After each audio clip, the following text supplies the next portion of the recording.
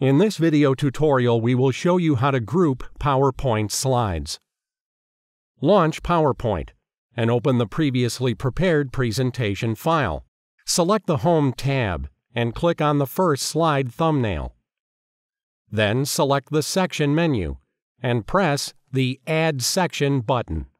Click on the appeared section label by clicking on the right mouse button and select Rename Section in the drop-down menu option.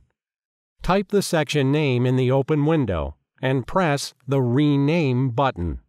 You can also create a new section in another way. Move on to the starting slide of the section at the Slides in the Preview panel. Right-click on the desired slide. Then select the Add Section tab. When a new section label appears, right-click on it and select Rename Section from the drop-down menu. Type the section name in the open window and press the Rename button. Repeat these actions until all needed sections are created successfully. It can be useful to collapse sections of long presentations.